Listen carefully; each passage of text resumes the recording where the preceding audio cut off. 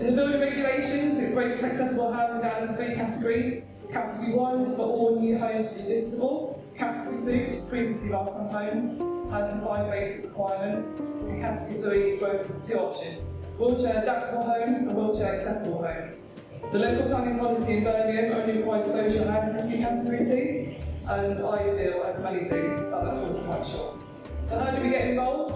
We can directly engage with users with the best way to design. To understand occupants and produce considerate outcomes, designs are more well-rounded and solved when users are included from the outset. Communicating with end users rather than dictating to them helps avoid costly retrofits in the future. Be an advocate for disabled people to reduce societal stigma. So you build regulations as a minimum requirement, not targets.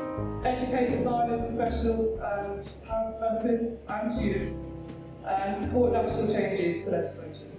And thank you very much.